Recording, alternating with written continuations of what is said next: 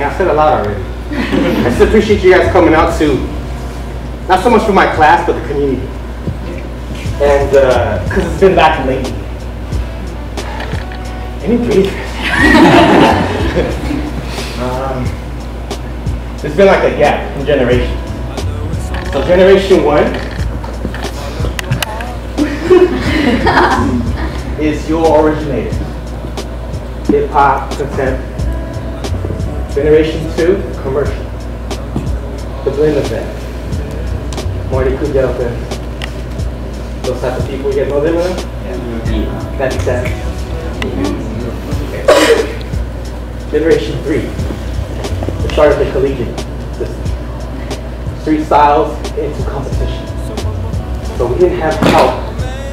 We were taught by originators, but in that gap of commercial, we didn't get that much help from them. So we had to develop what is now. 4th generation.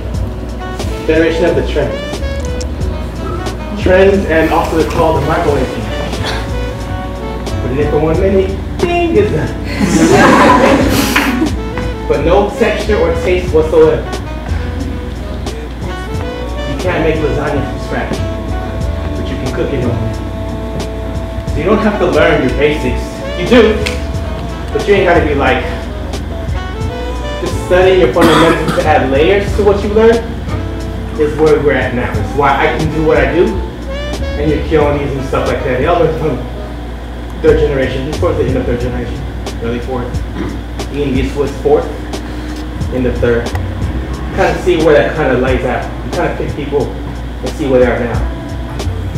4th generation to 5th, I don't know what 5th is. That's 5th, you bastards. But what's cool though is that they have 3rd generation and 4th to know how to explain, to teach them better, which is why they're starting at a younger age and still doing good. So it's up to 3rd and 4th to help the 5th figure out what's going to start again. And it's going full circle. You might notice it already. More old school styles are coming back. House, locking, popping, salsa, bachata. Other styles are trying to. There's not a lot of teachers, I'll say this. There's a lot of artists right now. And that does go from YouTube